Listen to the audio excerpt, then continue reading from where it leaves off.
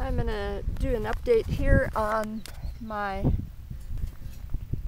Mittleider bed where I have my mortgage lifter, tomatoes, and some other, I think I have some German giant, and I'm not sure what all, but this is the same actual bed, but not using the Mittleider method, that I planted mortgage lifters last year, and I got about 6 mortgage lifters off of this whole 48-foot bed. And you can see already on this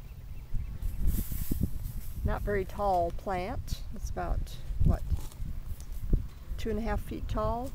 I've got 3 tomatoes there, at least one more there, and there's several places where I'm seeing tomatoes already forming here. These have only been here for, I want to say, 3 weeks, maybe 3 or 4 weeks at the maximum. So I'm looking forward to seeing how well these produce. This is a